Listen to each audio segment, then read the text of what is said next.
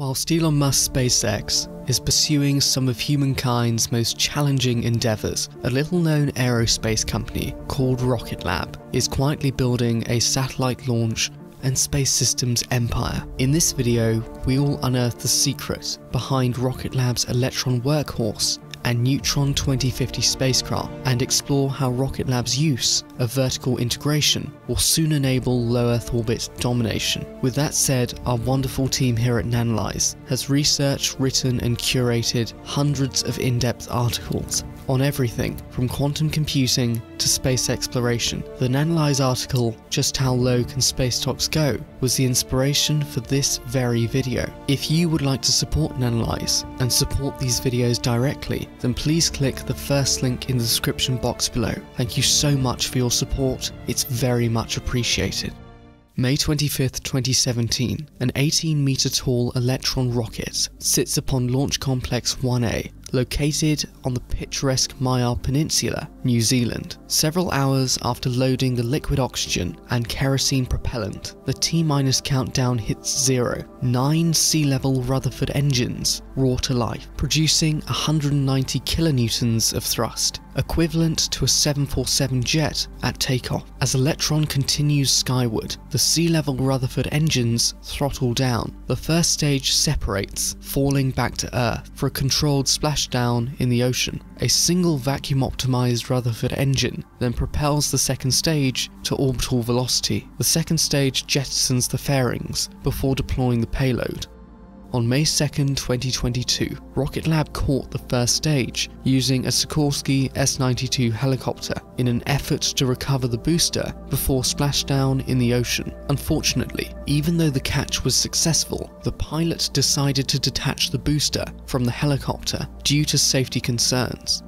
Since the inaugural flight, Rocket Lab has launched Electron a further 32 times, carrying a variety of customer payloads, including the NASA CAPSTONE CubeSat, a satellite designed as a pathfinder for NASA's Artemis Gateway spacecraft. Unlike the colossal Saturn V, an era-defining space shuttle, the Electron launch vehicle is manufactured from state-of-the-art carbon composites, which enables Rocket Lab to manufacture one Electron rocket every 12 hours. Each Rutherford engine is also 3D printed in approximately 12 hours. As a result of Electron's reliability and partial reusability, it has become the second most frequently launched US rocket, beaten only by the SpaceX Falcon 9. When comparing the two launch vehicles, we can see the Falcon 9 is far superior to Electron in every category, from size to payload capacity. If you were to launch 1 kilogram of mass into low Earth orbit, or LEO, with Electron, it would cost you $25,000. With Falcon 9, it would only cost you $3,350. Even though Electron is over 7 times more expensive for launching 1 kilogram, we need to understand that both these companies cater to drastically different customers with unique sets of requirements. I'll explain later in the video why Rocket Lab is recommended for smaller customers, and how this could be Rocket Lab's silver bullet to winning the commercial space race. The year is 2050. The 40-meter tall Neutron heavy lift launch vehicle sits upon Launch Complex 3, located in the Mid-Atlantic Regional Spaceport, or MARS, on Virginia's eastern shore. Liquid oxygen and methane are fed into the propellant tanks, completing the load and go procedure. 7 sea-level Archimedes engines ignite, propelling the spacecraft with almost 6,000 kilonewtons of thrust, equivalent to 30 747 jets at takeoff. Once in orbit, the two fairing halves open and remain attached to Neutron, similar to 1967's "You Only Live Twice" spacecraft hijack scene. The heavy payload is deployed and Neutron returns to Earth. Unlike Electron, Neutron does not perform a splashdown in the ocean and is not caught mid-air by a helicopter. Rather, the rocket performs a propulsive landing back at the Mars spaceport, because Neutron is a fully reusable rocket.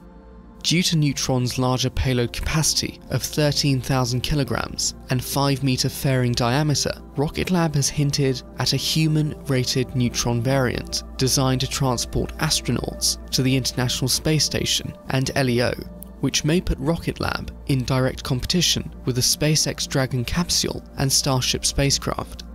Neutron will be constructed from lightweight and high-strength carbon composites using automated fiber placement. Although carbon composites are ideal for orbital re-entry, they can be notoriously difficult to work with when constantly iterating on the design of the rocket. This is partly why SpaceX chose 304L stainless steel rather than carbon composites for Starship. With both the SpaceX Starship and Rocket Lab Neutron entering service later this decade, we can see that the Starship launch vehicle is far more capable across the board, with its greater payload capacity and overall form factor. Neutron's estimated launch cost is not yet publicly available, so we cannot draw cost comparisons just yet. On March 16, 2020, Rocket Lab acquired Sinclair Interplanetary for $42 million, which for over 20 years has specialized in the design and manufacture of star trackers and reaction wheels. Star trackers are an essential component in any spacecraft, as they let the onboard computer know the orientation of the spacecraft. Reaction wheels act like a gyroscopic stabilizer, which orientates the spacecraft. On October 21, 2021, Rocket Lab acquired Advanced Solutions Incorporated for $40 million, which has almost 180 cumulative years of running spacecraft software. ASI software manages everything from guidance and navigation to spaceflight simulations. On November 15, 2021, Rocket Lab acquired Planetary Systems Corporation for $42 million, which since 1998 has developed spacecraft separation systems. These components are required when deploying payload in orbit from a spacecraft's second stage. PSC has also developed a dedicated CubeSat dispenser, which is essential for rideshare missions, and the company's system has been used on a plethora of launch vehicles, including the SpaceX Falcon 9. Finally, on January 22, 2022, Rocket Lab acquired Sol Aero Technologies for $80 million, which specializes in solar infrastructure for CubeSats, smallsats, and constellations. Sol Aero solar cells are the highest efficiency commercially available products in the industry at 33.3% efficient. Bank of America projects the space industry to have a $1.4 trillion total addressable market, or TAM, by 2030. NASA is returning humans to the moon with the Artemis program, and according to Statista, commercial small satellite launches are expected to grow at a compound annual growth rate of 15% between 2018 and 2030 to some 1,044 annual launches.